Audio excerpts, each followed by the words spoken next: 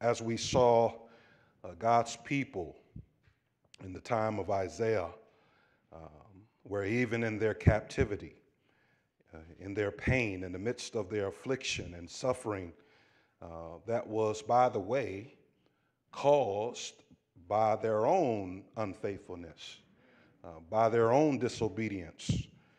We see in Isaiah 43 and particularly in the verses 1 through 17 that God gave them comfort.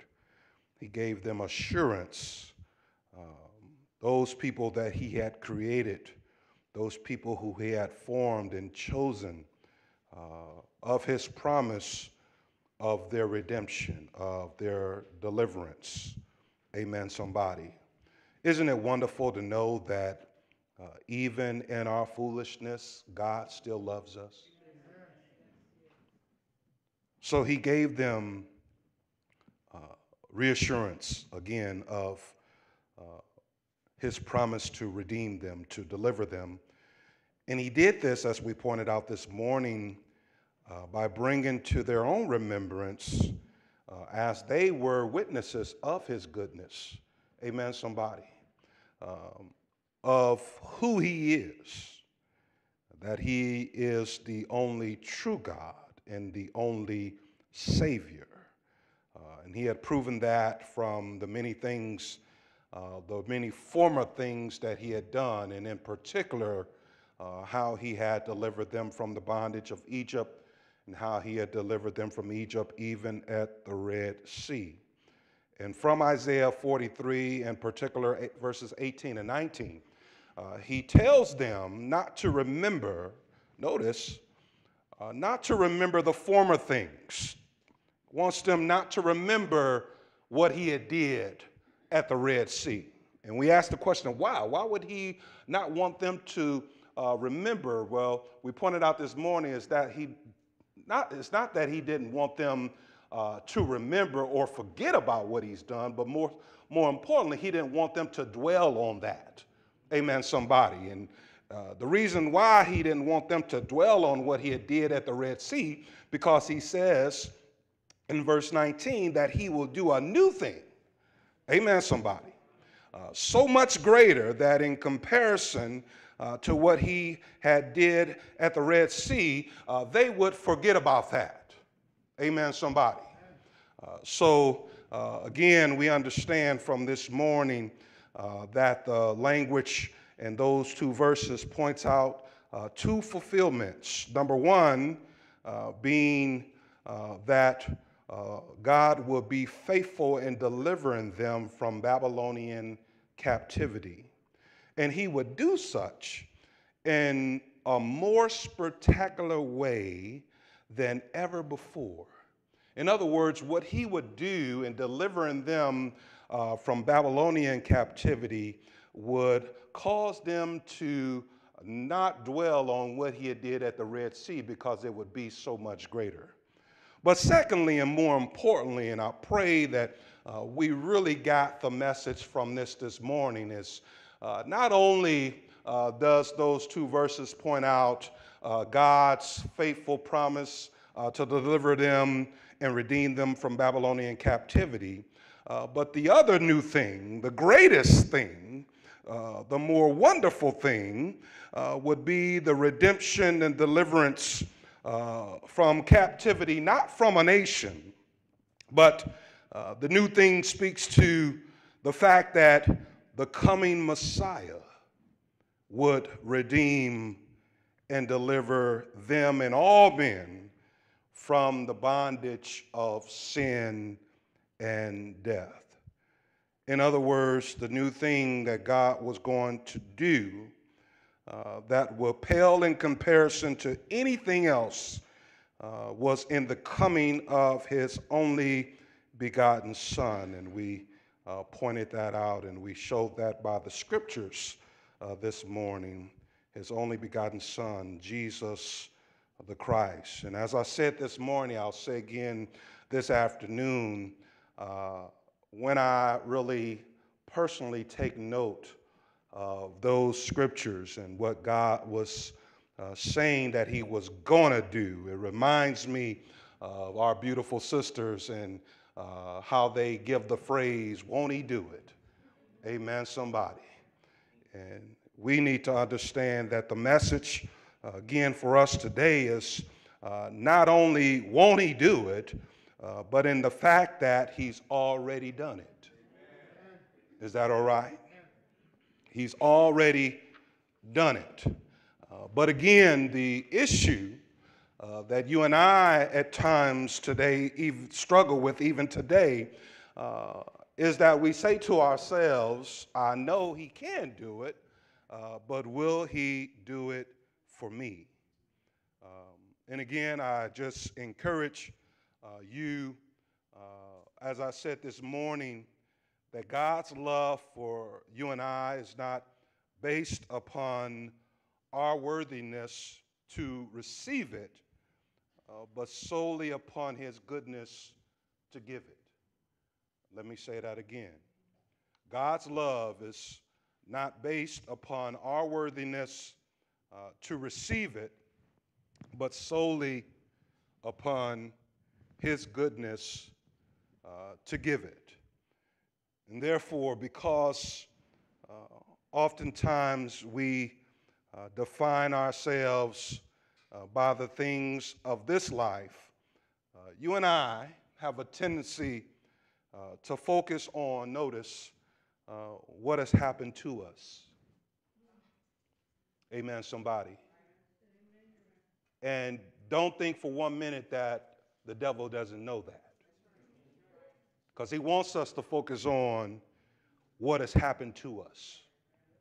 Things that may not be fair. Things that may not be just. So we have a tendency to focus on not only what has happened to us, but we also have a tendency to focus on what we don't have in comparison to other people. We also not only focus on what has happened to us and what we don't have, but we also focus on who we are not. Amen, somebody. And we focus on all of these things, including more than that. We focus on those things as opposed to what God has already done. Did y'all get that? We focus on what has happened to us. We focus on what we don't have. We focus on who we are not, as opposed to what God has already done. And again, what God has already done is the greatest thing that can ever happen to us in life. The greatest thing that we search high and low for fulfillment in things of this life, God has already done.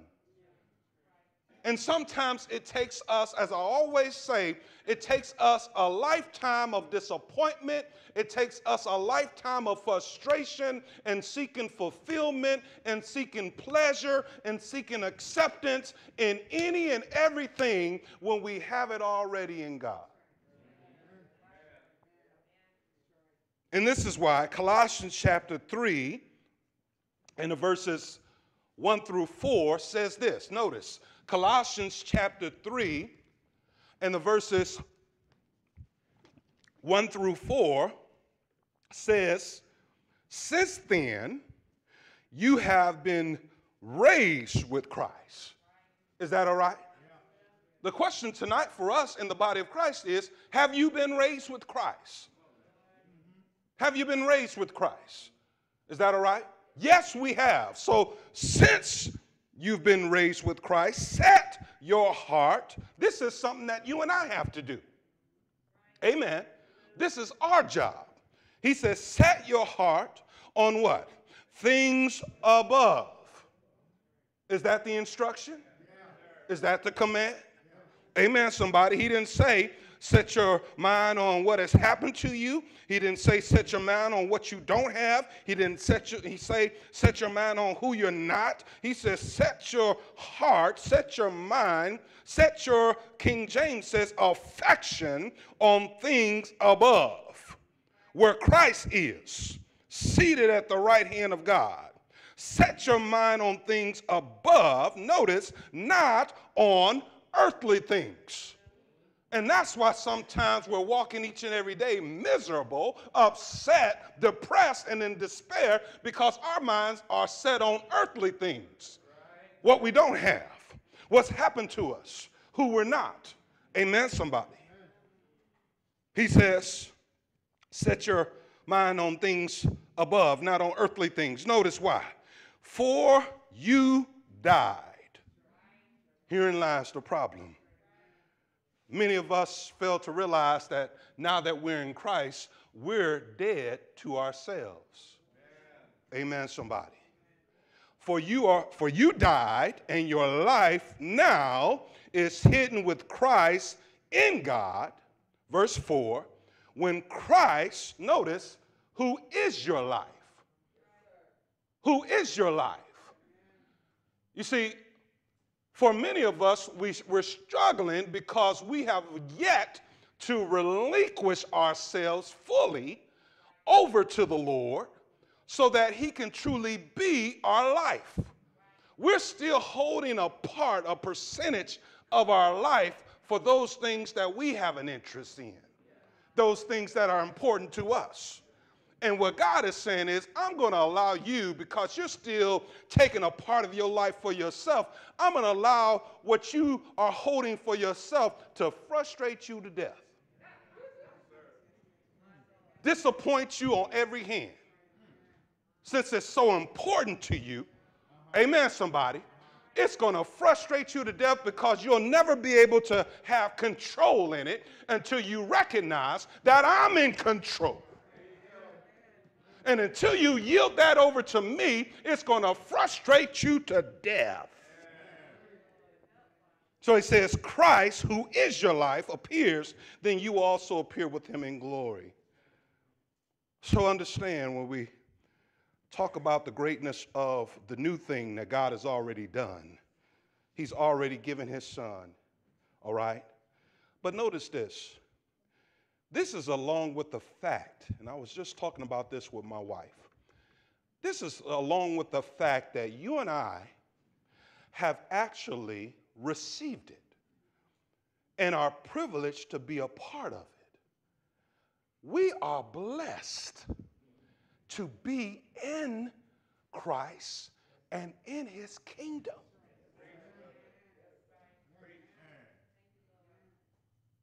What we looked at earlier from Isaiah 43, he was prophesying about. Amen, somebody. He was prophesying about the coming Messiah, the greatest thing that God would ever do. Amen, somebody. But he wasn't able to see it. We are in it. You say, what happened to Isaiah? History tells us Isaiah, according to Hebrews chapter 11, at the end, history tells us that Isaiah was sawed in half. And he was faithful unto death. But he didn't see the promise come. We're in the promise. Ain't nobody trying to saw us in half. Amen, somebody. They may do it with words and everything else, but we ain't got to the point where they're persecuting us like that. But it happens to our brothers and sisters throughout the world. But God be praised, amen, as many problems as we got with this nation, God be praised, we still have the liberty to worship God, to serve God without persecution yet. I would hate to think if we would renounce God if somebody warned us or threatened us with being sawed in half. So you say, well, why do you say all this? Because we're privileged to be a part of Christ and his kingdom. We often take that for granted. And I'm here to tell you, as we are in the first day of a new year, you and I must now, more than ever before in our lives, endeavor to become singularly focused. Did y'all hear me? More than any other time of your and my life, we must endeavor to become singularly focused. Because Satan, we're not ignorant of his tactics. Satan is just not working in sin. He wants to distract us from what's really important in our lives. And a lot of us aren't focused because we got too much going on. Y'all ain't get that. And that's why I want to call your attention to Philippians 3:13 in our remaining time. Briefly, Philippians 3:13, where the apostle, by inspiration of the Holy Spirit, gives you and I one of the best exhortations that we can ever receive. And he gives us that from his own testimony. Amen, somebody. Notice what he says, Philippians 3:13. He says, "Brethren, I count not myself to have apprehended." Now, you would think that if anyone could think that they have obtained or arrived, it would have been Paul. But he tells us from his own testimony, "Brethren, I count not myself to have apprehended." What does that mean? That means as I live right now, I do not consider myself to have obtained what? That for which the Lord Christ Jesus has called me into his kingdom and service. All right? In other words, Paul is saying, there is something for which I am still striving after each and every day, and I've not yet obtained it. Amen, somebody. You say, well, what is that? It's the crown of glory. Amen, somebody. He goes on to say, not counting myself to have apprehended it, but this one thing I do. Did y'all get that? This, how many things? Many things. Plenty of things. This one thing I do. Why is this critical? It's critical for you and I to see that Paul clearly had one great aim, one purpose of life. In other words, he's, as our title suggests, he was singularly focused. And what he's saying here infers that he made it a point. He said, this one thing I do, this is what I do. This is my point in life. He's saying, and it infers that he made it a point not to attempt to mingle the world and his faith. Did y'all get that? We have to be careful not to mingle the world with our faith in order that we are not trying to obtain both of them at the same time, because Jesus still said in Matthew chapter 6, no man can serve two masters. Amen, somebody. We're going to have to choose. That doesn't mean that we live life as monks and hermits and things like that. We still have a life to live, but we understand that our faith comes first. So his focus was not to obtain wealth and honor and prestige and all this other worldly stuff, and salvation too. Amen, somebody. You see, he was singularly focused on the one object, the one aim, and the one great purpose of his soul. Because we can get a lot of things in life, but what about your soul? What about your soul? And that's what I want us to know real quick, that a Christian, notice this, a Christian will accomplish little who allows his or her mind to be distracted by a multiplicity of the objects, cares, and concerns of this life. Did y'all hear that? If we allow ourselves to be distracted by the objects, the cares, and concerns of this life, you and I won't accomplish much for God. And this is why 2 Timothy 2 in verse 4 says this, and this is from a different translation. Soldiers don't get tied up in the affairs of civilian life, for then they cannot please the officer who enlisted them. Amen, somebody. How does this apply to us? Christ has enlisted us to his service as our master. And he's saying, if we get tied up into the affairs of civilian life, we can't please him who enlisted us to be a soldier. Amen, somebody. And not only that, a Christian will accomplish nothing who does not have a single great aim and purpose, notice, for their soul. And this is why Paul in Galatians chapter 2 and the verse 20 got to a point in life where he says, I have been crucified with Christ. It is no longer I who live, but Christ lives in me. And the life which I now live in the flesh, I live by faith in the Son of God who loved me and gave himself for me. You say, well, Mark, what's the point of all this? The point is you and I must continue to work. We must continue to endeavor purposefully, intentionally, to make securing the prize, eternal salvation, eternal life, the goal and the sole purpose of our lives. Now, don't get me wrong. I'm not trying to be insensitive. I'm not trying to say that we don't have goals and things in life, but that can't be our main goal. Our main goal has to be for our souls to be saved.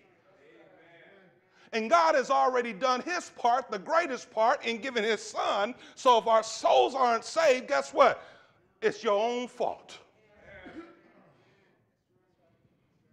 Are we getting this?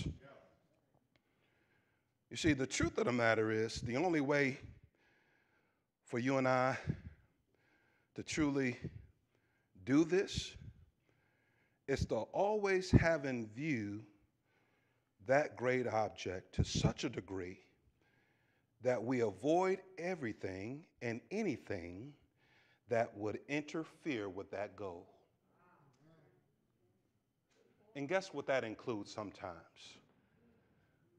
Your desires, family, careers.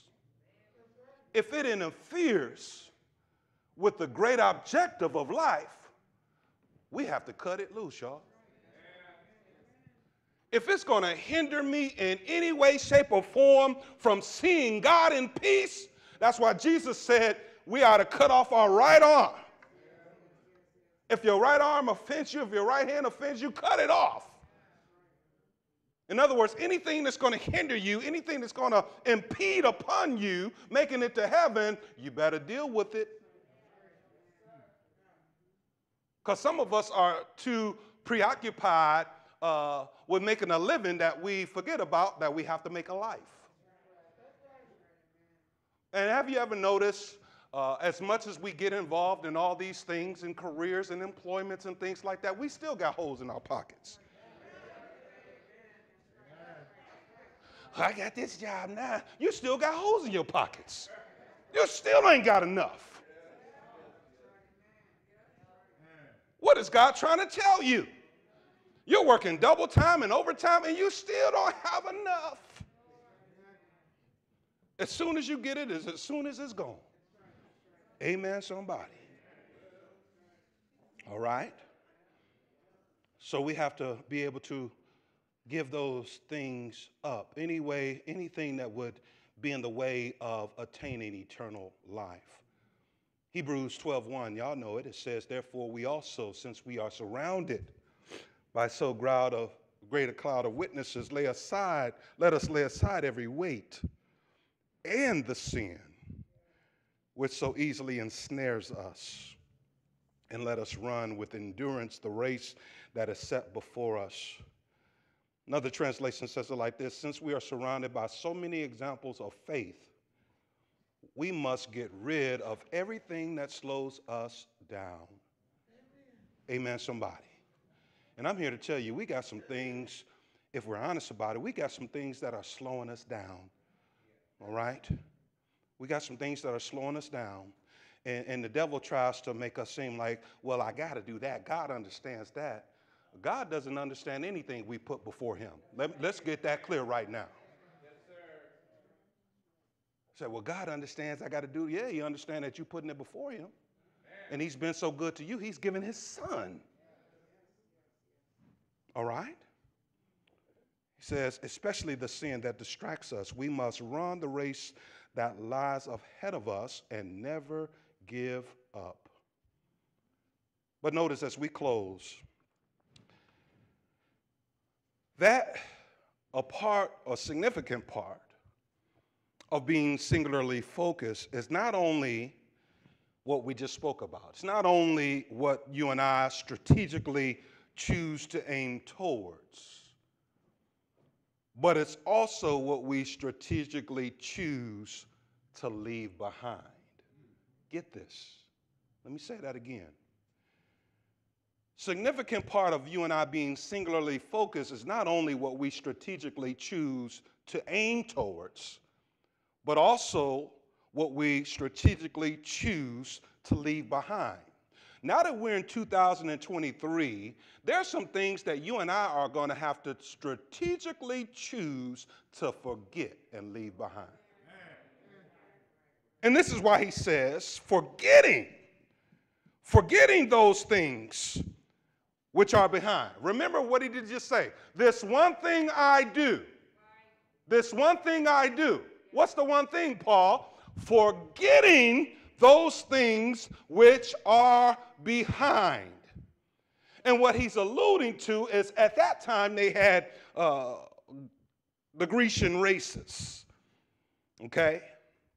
And he's alluding to the fact that the one running the race to secure the prize would never stop and look behind.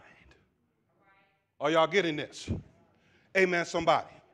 They would never run the race and stop to look behind to see how much ground they had or to look at the other competitors to see where they were in comparison to where he or she was. Amen, somebody. When is the last time you and I watched the Olympics and someone is running a sprint trying to go this way? It don't happen. Don't happen. You say, well, what are you saying about that? Because we have to understand, running the race, if their attention was diverted even for a moment, it would cause them the opportunity to lose the crown. Looking back can cost you the victory.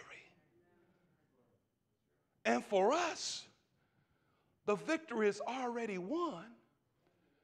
For us, the victory is just finish the race. And we can't finish looking back. Ask Lot's wife about looking back when God said, don't look back. Amen, somebody. Instead, the runner to win the prize would keep their eyes steadily on the prize and strain every nerve that they might obtain it. So this is what Paul is saying in regards to himself. He looked onward to the prize and fixed his eyes intently on that. It was the single object of his focus, the single object of his view. And he didn't allow his mind, notice this, he didn't allow his mind to be diverted as he ran. All right?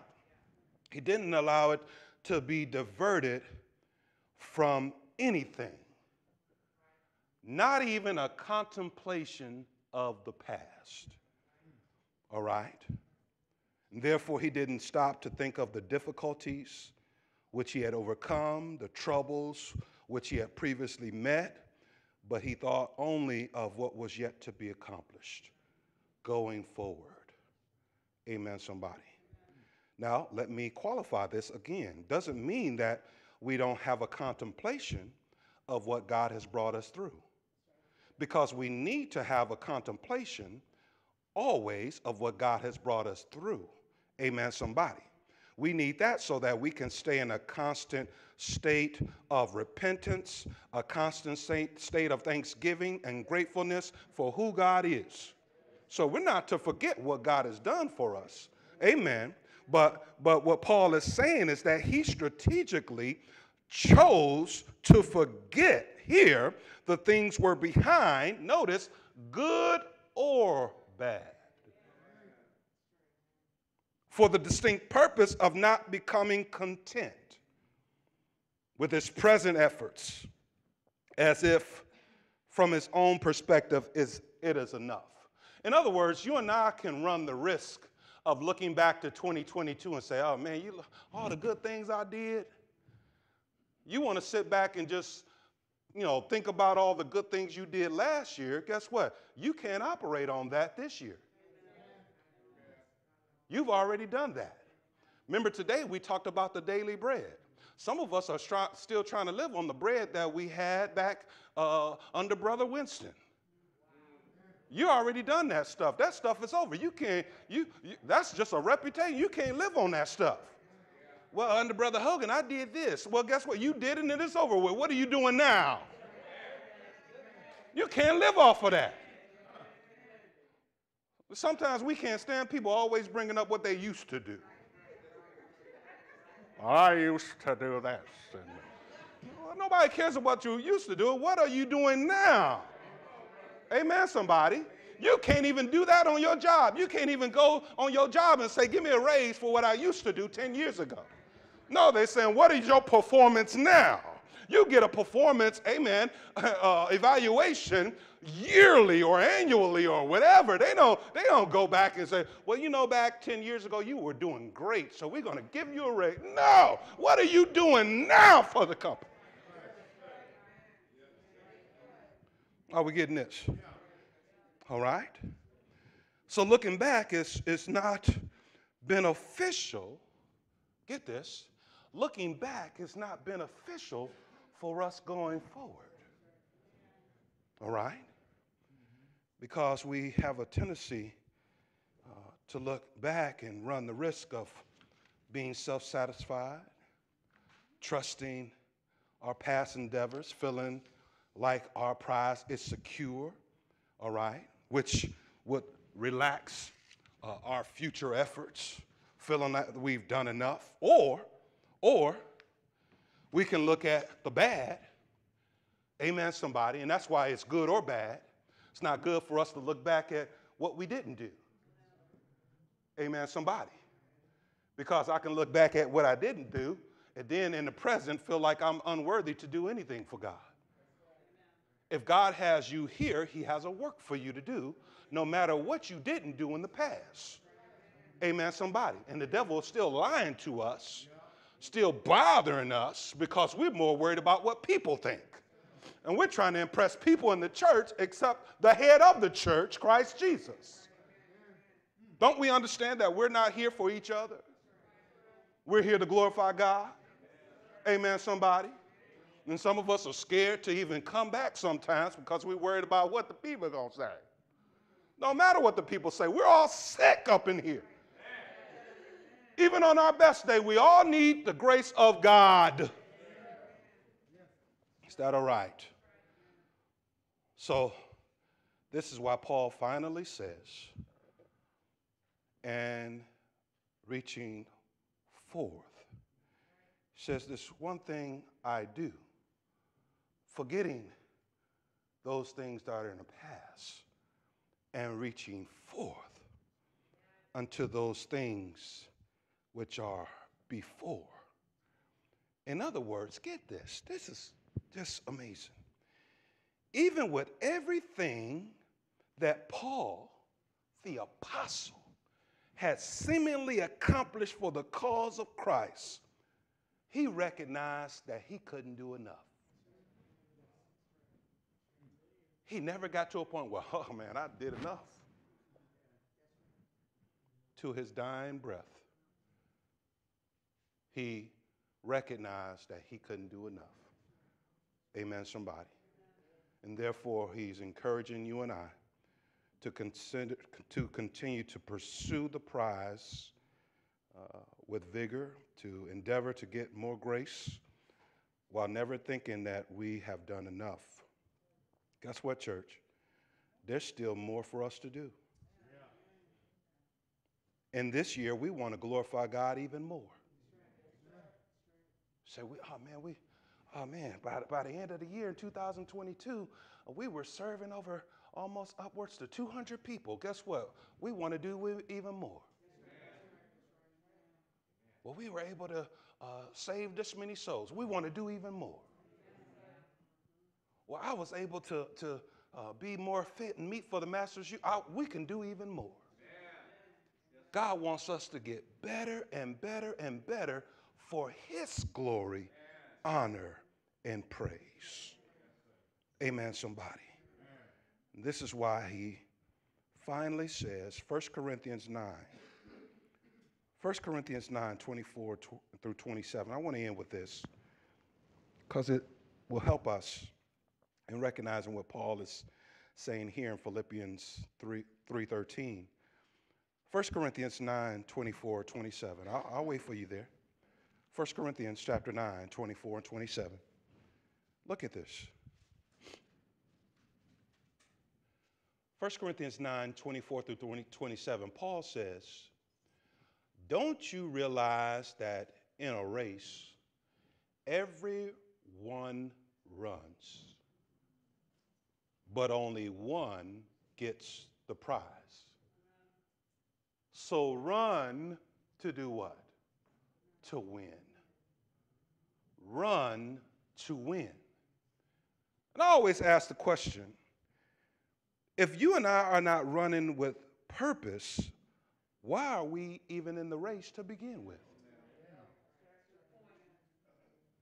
If you're not here, if I'm not here to see God in peace, what am I even in here for? Am I here for to be reminded once I see him and he says, depart from me, I never knew you, to know that I had a chance?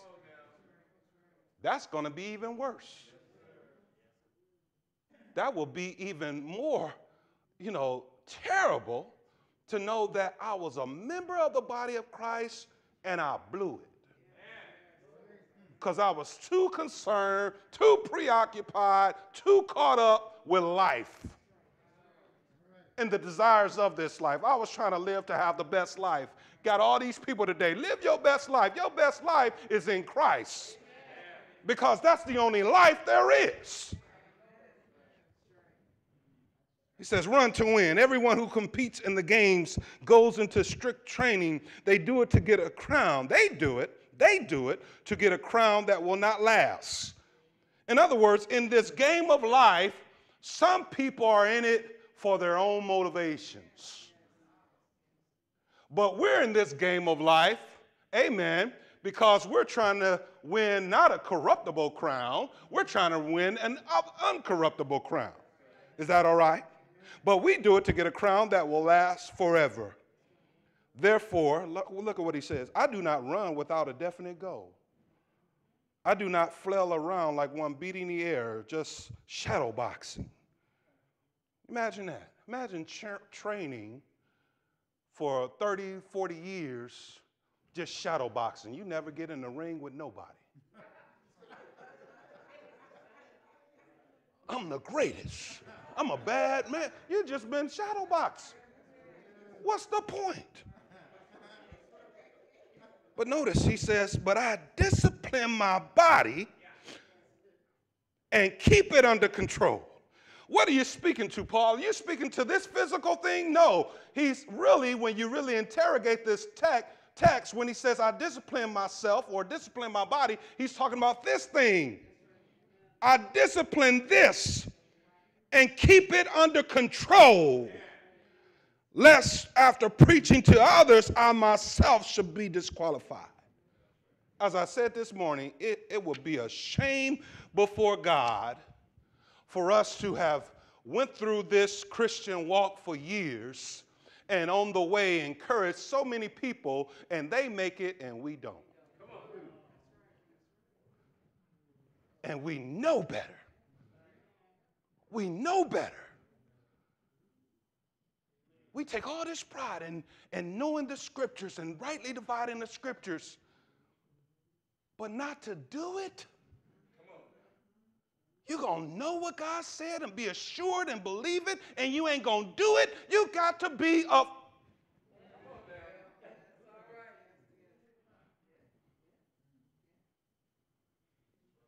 I said enough. Consider where you are. For those who may be here tonight, we never want to take for granted that everyone here is saved. So we always want to extend the invitation, the Savior's invitation, the greatest invitation ever known to man. You can come having heard the word. Do you believe it? If you believe it, are you willing to repent of your sins, confess the name of Jesus Christ, ask the Son of God, and in obedience be buried in baptism for the forgiveness of your sins? You can do that tonight. For those of us who have obeyed, let's take heed to this message tonight that we need to be singularly focused. There's all types of distractions, and those distractions, not necessarily sins, those distractions can keep us out of heaven just like the sin can. But only if you allow them to. Consider that as we together stand and sing the words of encouragement.